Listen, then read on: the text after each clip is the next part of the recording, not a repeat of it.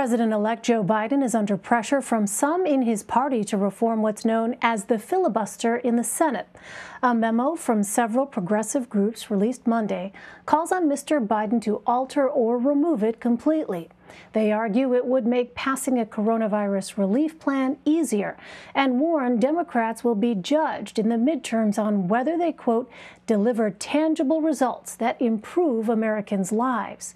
Even with control of the Senate split evenly, the filibuster allows lawmakers from either party to block or delay a vote on legislation by effectively burying it in endless debate. President-elect Biden has signaled an openness to reforming that.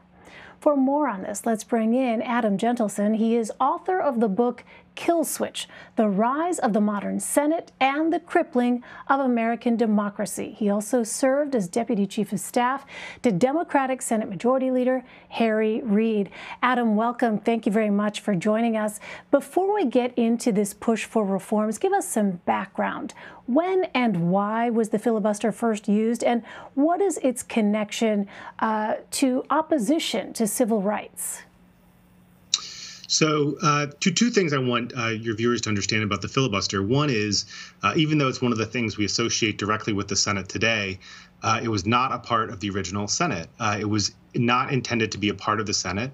The framers were very clear about this. They had just seen the Articles of Confederation happening before the Constitution.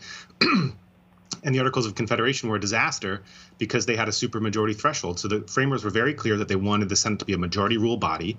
The filibuster didn't come into existence until about 50 years later in the middle of the 18th century, and it was directly connected to preserving slavery. Its chief innovator was John C. Calhoun, sort of the grandfather of the Confederacy, a senator from South Carolina, who argued on the Senate floor that slavery was a positive good. And he invented the filibuster in large part to empower a minority of senators to stop the march of abolition and try to preserve slavery.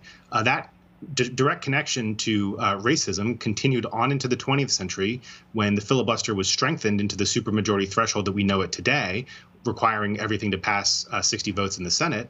And that strengthening was done by Southern segregationist senators who were out to preserve Jim Crow. And from the end of Reconstruction all the way up until Lyndon Johnson passed the first major civil rights bill in 1964, the only issue that the filibuster was used to kill was civil rights. So that legacy of racism is something that we really have to take into consideration when we're discussing the filibuster, because a lot of that history continues in the way that it's applied today. And Adam, how has the filibuster impacted actual political debate and accountability? And can it kill bills even when they have broad support? Yes, it absolutely can. One of the examples that I discuss in the book, which occurred while I was in the Senate, was when the filibuster killed a very moderate, common sense policy response to the Newtown shootings and the massacre of 20 first graders there. In response to that shooting, a Democratic senator from West Virginia, Joe Manchin, joined with a Republican senator from Pennsylvania, Pat Toomey, two senators who could not have been more different. They came up with a very moderate, common sense approach of expanding background checks, which had public support in the 90% range, polling showed at the time. They had support from groups across the political spectrum. They got in the Senate the support of 55 senators, a healthy majority of both parties. But the filibuster killed this bill by raising the threshold to 60 votes. And so the United States government went on record with no policy response whatsoever to this massacre, and the same has continued true through subsequent shootings. So the filibuster is not something that benefits both sides evenly. It is something that continues to make it impossible for our federal government to come up with reasonable, middle-of-the-road policy solutions to even the biggest challenges that we face today. It's such a sobering example, as you point out. At that time, this was a Quinnipiac poll that you pointed to that said 9 in 10 Americans actually supported this, and yet this is legislation that was not able to move forward.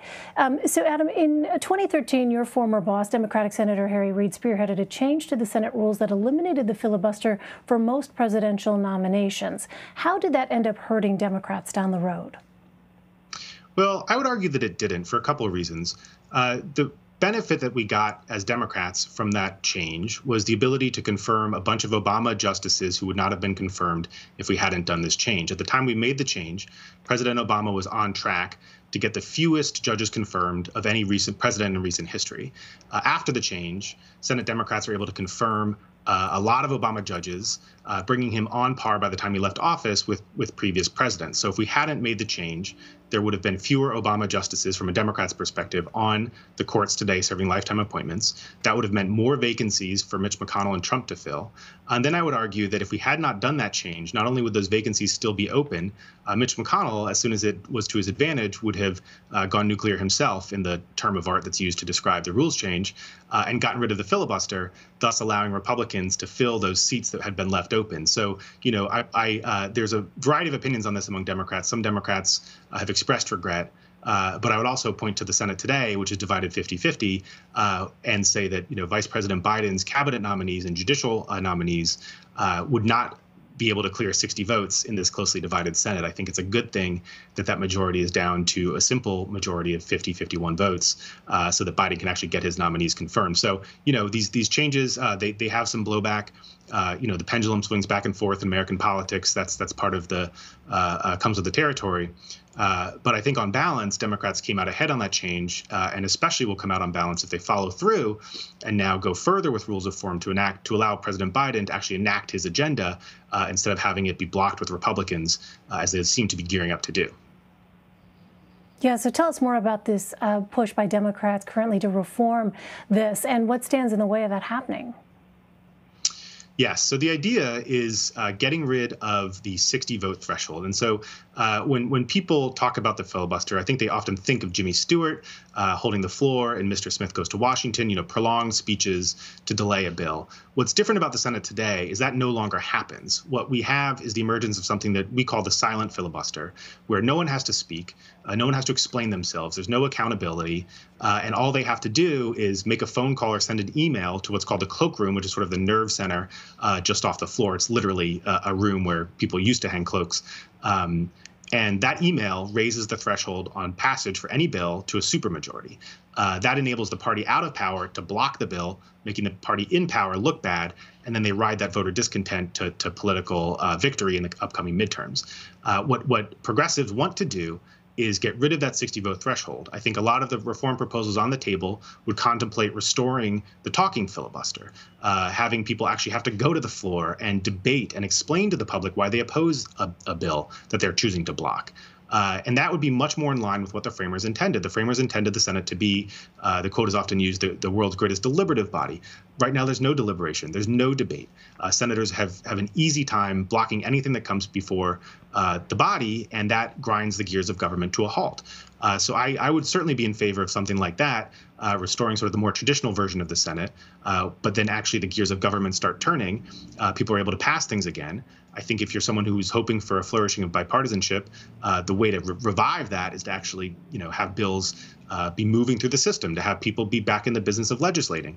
And so, you know, that is sort of what progressives are pushing for. The reason they want to see it is because it seems likely that Republicans are going to block President Biden in the 50-50 Senate. He will need at least 10 Republican votes for most of what he wants to do. And, you know, maybe there's a break in the fever and Republicans decide to give him those 10 votes with some frequency. I tend to believe that won't happen on any regular basis. So by pursuing this kind of reform and restoring something like the talking filibuster, Biden would both sort of return to some of the traditions of the Senate and be able to pass his agenda. Yeah, at this moment, though, it does seem like bipartisanship is oh so far away. I'm afraid we're out of time. Adam Jentleson, Adam, thank you so much for taking the time to tell us about your book. It's a really interesting concept. We'll continue to watch if that debate moves forward. Appreciate it. Thanks for having me.